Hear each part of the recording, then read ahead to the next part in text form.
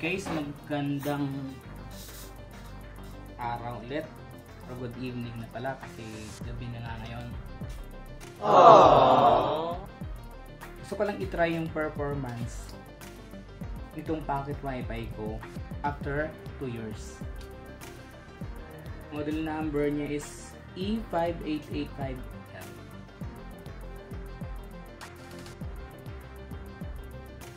Huawei Mobile Wi-Fi Pro 2. So, nabili ko siya online 2018 ng July 28. So, mag 2 years na. Today is July 20. So, ilang araw na lang mag 2 years na siya. So, itatry natin yung kanyang performance kung okay pa. Dati, ang ginamit ko rito sa pag-test ay hindi siya LTE. Kung doon sa nauna kong video na in-upload sa channel ko, ang gamit kong SIM card ay 4G lang, HSPA.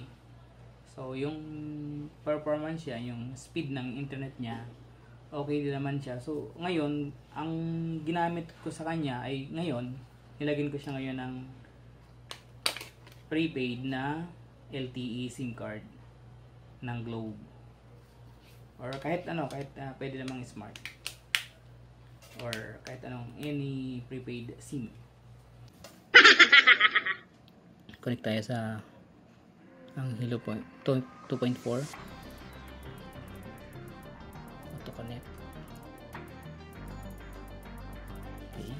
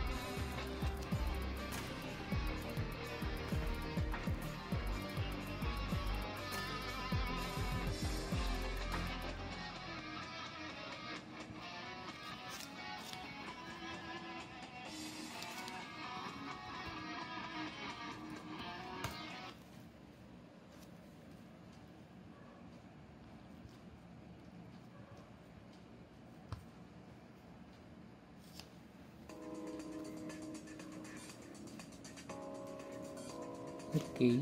So, okay naman siya. Connected siya.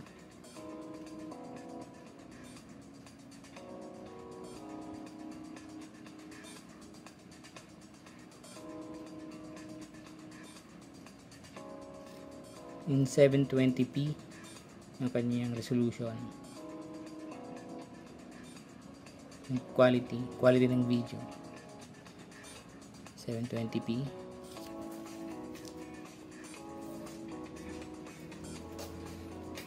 Okay guys, yan na po yung after 2 years. Yan na yung kanyang performance. Again, ang gamit ko dati ay postpaid pero 3G lang yon. Ngayon naman, ang gamit ko ay LTE SIM card na prepaid. So far, so good siya. So, working pa rin after 2 years. So, bali ang kanyang exact model, paki-check na lang po sa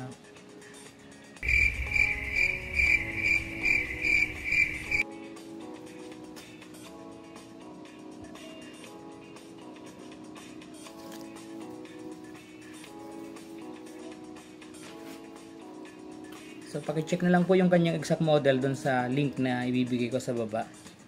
Ilalagay ko po yung link doon. Ang amount po is nasa 7,200. So okay po siya kasi gaya ng sinabi ko,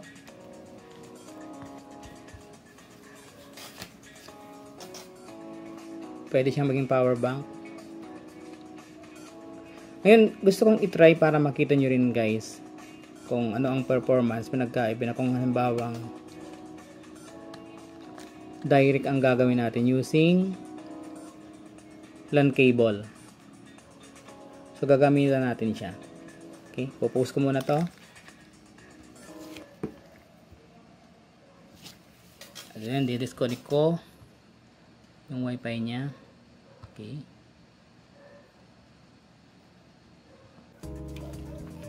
So ito po ang gagamitin ko kasi wala akong,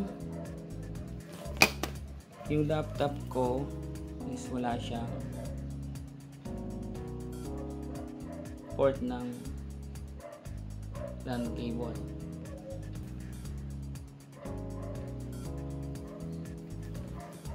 So gagamitan natin siya ng USB to LAN. Ito. So kukunin ko ito. Okay.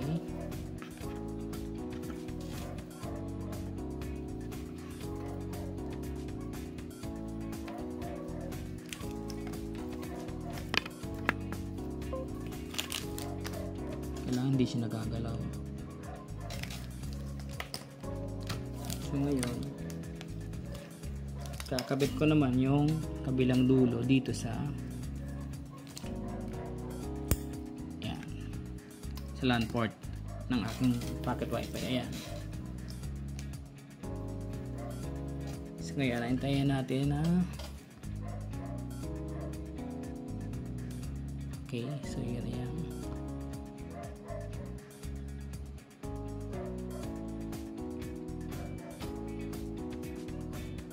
Hintayin natin magka-internet.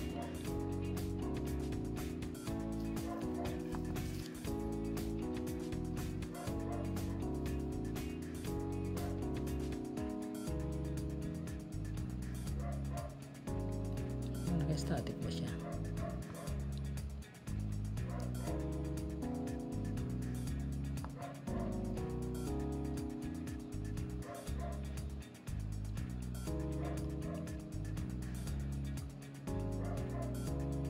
Obtain natin yung kanyang kaya pala static. Okay.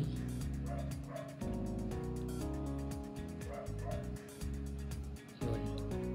So connected na siya. Static pala siya, dapat obtain lang para automatic siya. So re-refresh ko to. Again, I am using LAN cable connected dito sa ayan,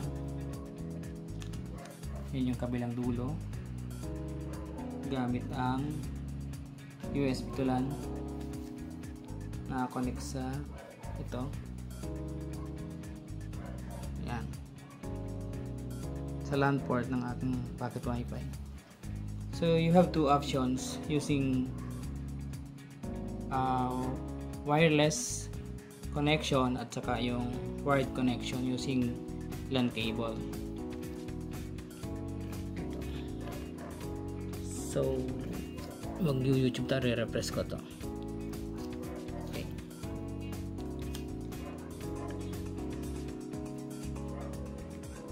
So working siya kahit sa LAN cable.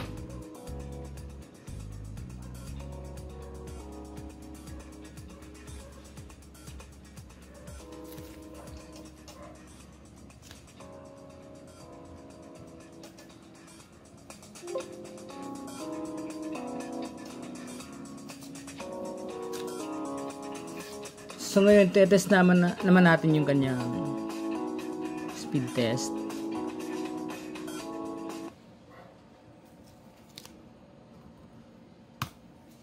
Speed test. Okay.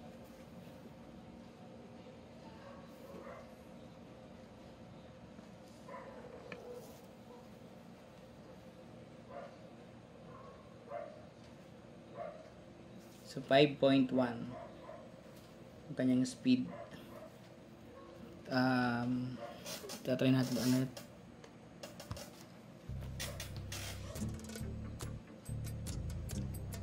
So baba taas ang speed ng globe, ang signal ng globe. 6.8 kanina.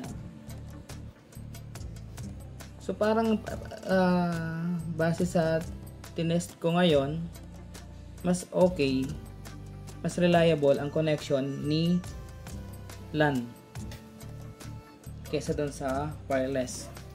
So okay siya. So try ulit natin ang YouTube. Hindi ko alam kung may load pa ako. Ang niload ko rito is 50 pesos lang. So try natin. Prepaid, 50 pesos na prepaid globe.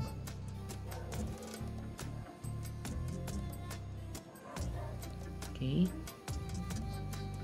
Para lang sa kaalaman ng lahat, I'm not promoting globe. Globe lang talaga ang gamit ko. Actually, gumagamit din naman ako ng smart. Kahit anong SIM card, basta merong mga promo, yun. So, tatry natin ang full HD movies.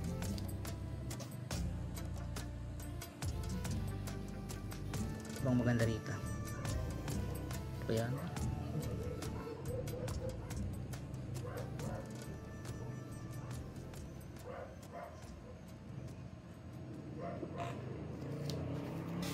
So, yun yung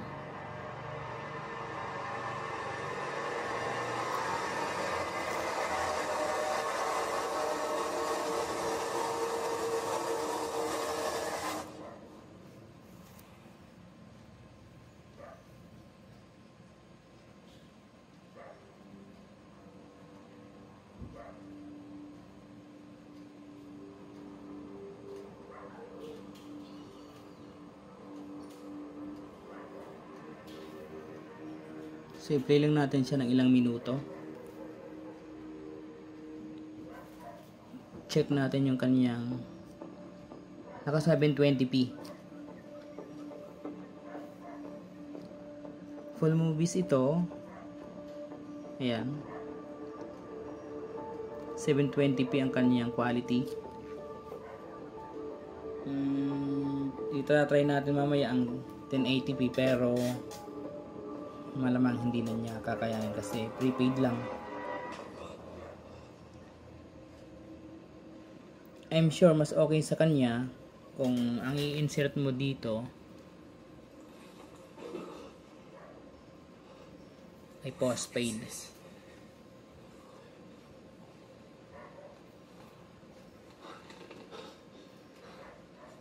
So okay naman siya. Good, very good. Hello? Anybody? So nakaka-isang minuto mahigit na tayo na nag-play ng 720p. Help!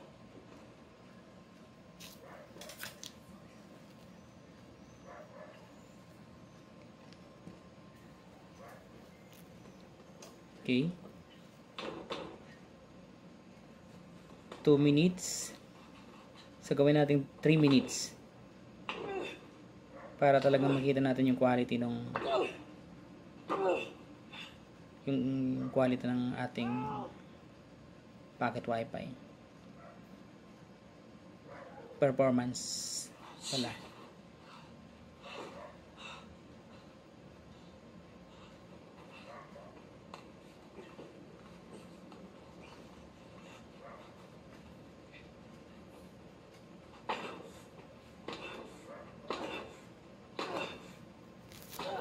So, okay. I-mute lang natin. Baka tayo mapalo ni Lolo.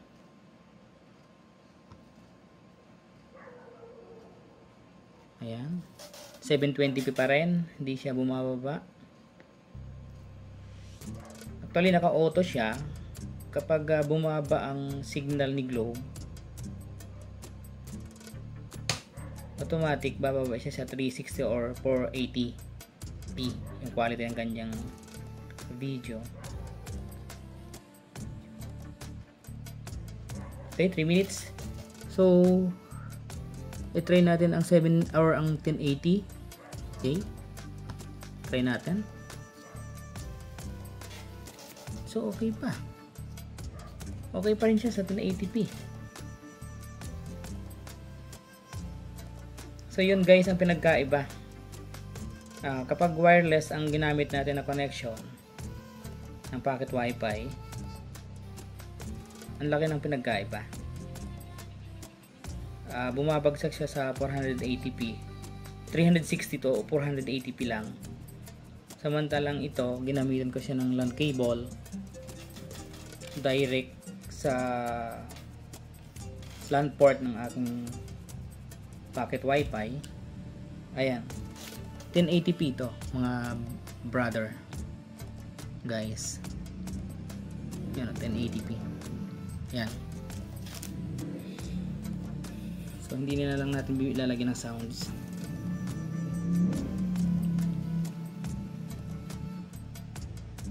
Okay.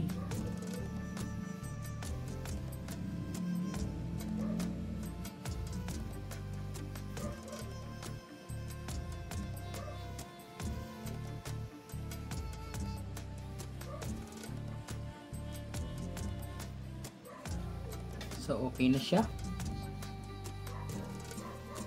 So try ulit natin sa ibang quality.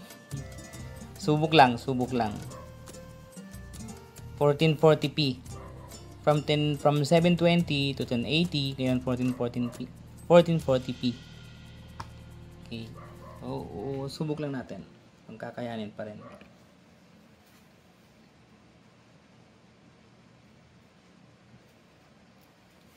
Hindi na yata kakayanin.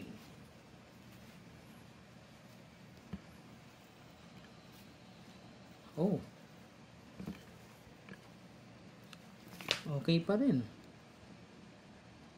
So yan guys. So kung dun sa mga gustong bumili ng ganitong packet Wi-Fi,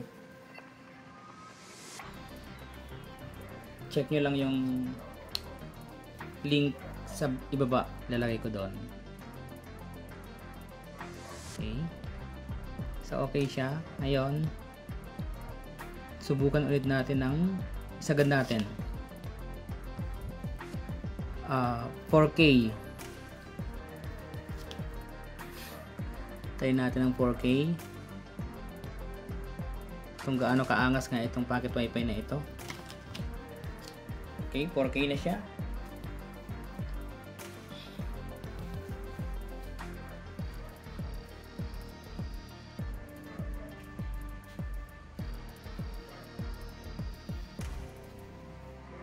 Oh, kaya pa. 4K quality. Ayan, oh. 4K.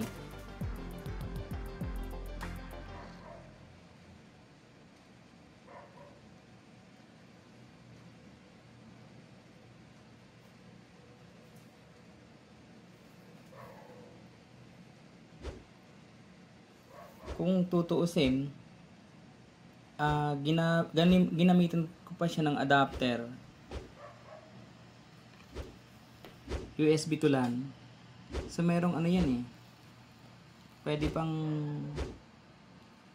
yung transfer rate ng internet, ng data papuntang laptop ko, nakaka-apekto yon.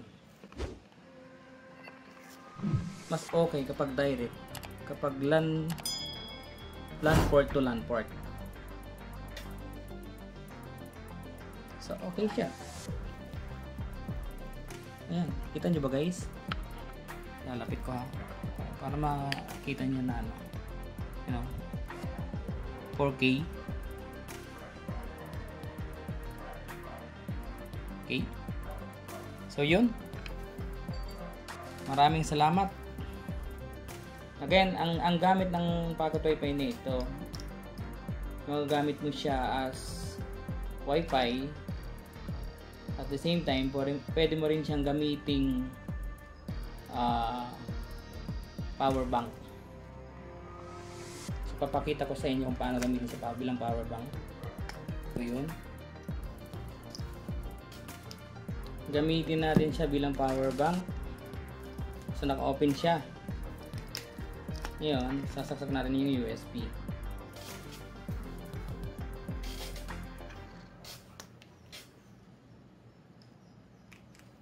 Yun. Ayan. Charging. Kita ba?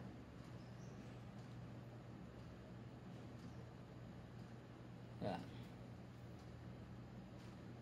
Full charge kasi. Ayan, nakikita niyo yung ano, yung kulay, yung yan.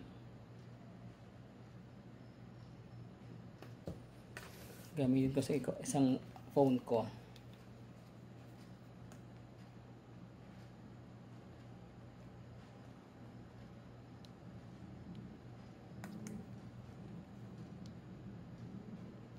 Okay. Yun.